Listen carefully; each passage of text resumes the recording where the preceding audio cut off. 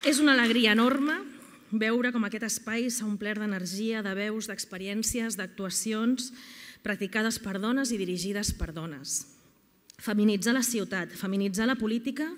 significa també reapropiar-nos d'aquests espais i fer-los nostres, sentir-los com a nostres, perquè les dones som les que fem ciutat, les que amb el nostre treball visible i invisible sostenim la vida. Estic molt feliç d'estar en aquest 30è Premi Maria Aurèlia Capmany i aquests premis hem de recordar que van ser creats el 1987 per reconèixer, per promoure i donar visibilitat a totes les iniciatives que treballeu per l'empoderament de les dones a la ciutat de Barcelona i porten el nom d'una barcelonina excepcional, una de tantes, la Maria Aurèlia, escriptora, política i desacomplexadament feminista, perquè ser feminista només pot ser motiu d'orgull, aquell que et dona a lluitar per la igualtat universal i la justícia de gènere. Són uns premis que celebrem el 8 de març, un dia de reivindicació i de reconeixement, el Dia Internacional de la Dona Treballadora, perquè el treball de les dones, ja sigui assalariat o no pagat, mitjançant dobles o triples jornades, és el que sosté el món, és el que sosté la vida. Moltíssimes felicitats a totes les premiades, a totes les participants, a les organitzadores de l'acte, moltíssimes felicitats a la Laura amb la seva tasca a la regidoria, a tot l'equip de la regidoria, perquè la feina és sempre una feina d'equip, i em dóna peu a parlar del lema del premi d'aquest any. I és que des de l'Ajuntament volem treballar en xarxa amb totes vosaltres, amb les entitats, de manera transversal, perquè la justícia de gènere es reflecteixi en tots els àmbits de la vida, l'economia, la salut, l'educació, l'espai públic o la cura de les persones, posant un èmfasi especial en les dones de llars monoparentals, dones migrants o refugiades, com moltes de les que heu parlat avui aquí, que han vingut a viure a la nostra ciutat des d'altres països i d'altres veïnes de Barcelona que també estan vivint situacions molt difícils en aquests moments de crisi. El 8 de març és un dia de reivindicació i reconeixement a totes les lluites que les dones realitzem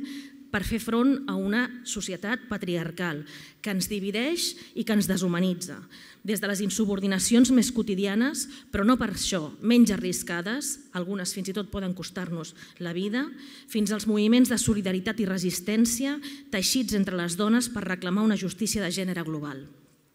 Parlar de feminisme és parlar de solidaritat, de xarxes i de politització de la vida quotidiana. I per aquest motiu els premis i la reivindicació del 8 de març d'enguany gira al voltant d'aquest lema que és teixint xarxes per la justícia de gènere. Teixir xarxes ha estat sempre un ofici bàsicament femení, que encara avui reconeixem a molts indrets i a moltes platges d'arreu del món. Teixim xarxes materials que serveixen per garantir la nostra seguretat i subsistència, però alhora, pel simple fet de trobar-nos, teixim xarxes simbòliques a partir dels múltiples afectes i solidaritats compartides que neixen al reconèixer que, malgrat les diferents formes d'opressió, compartim una mateixa lluita. Aquestes mateixes xarxes de solidaritat, amor i esperança que teixien les nostres àvies són les que avui moltes dones acompanyades d'altres homes continuen teixint també a les platges del mar Egeu, a les carreteres d'Europa, a les places de moltes ciutats, perquè és així com portem la vida al món, com continuem garantint-la. I per aquest motiu no podem quedar-nos callades quan avui acabem d'assabentar-nos que els governs europeus un cop més han decidit barrar el pas a les persones refugiades, moltes d'elles dones,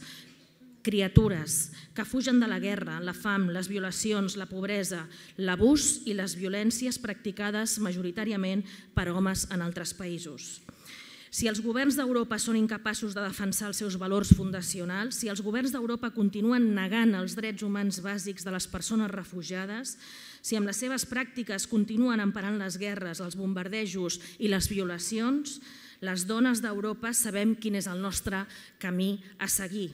el nostre propi camí, el de la desobediència i el de teixir les xarxes, perquè són molt més resistents les nostres xarxes que les seves tanques, que els seus controls, que les seves reglamentacions i lleis estúpides i racistes. Les nostres xarxes les van començar a teixir les dones abolicionistes nord-americanes que van crear el ferrocarril soterrani per garantir la fugida de població esclava. Les van continuar les dones antimilitaristes en les seves protestes contra la guerra i l'auxili als desertors. I les continuarem nosaltres, perquè no tenen dret al que estan fent. Cap govern té dret a situar-se per sobre dels drets humans. Cap govern té dret a convertir la supervivència de les persones en una mercaderia. I per aquest motiu tornarem a desobeir, tornarem a rebel·lar-nos, tornarem a lluitar, tornarem a teixir i tornarem a vèncer. Perquè la lluita feminista és global i no coneix de fronteres. Perquè la lluita feminista és lluita contra la violència masclista i patriarcal que es practica contra les dones pel sol fet de ser dones. Per aquest motiu, evidentment, ara estem totes convocades a sortir novament al carrer, a les places, al nostre espai natural, perquè avui, 8 de març, a les 7 de la tarda, a plaça Universitat, estem convocades per continuar teixint xarxes de resistència, de solidaritat i, sobretot, de vida, de molta vida, perquè el feminisme és la lluita de la vida i de l'alegria contra la mort i la crueltat. Moltíssimes gràcies.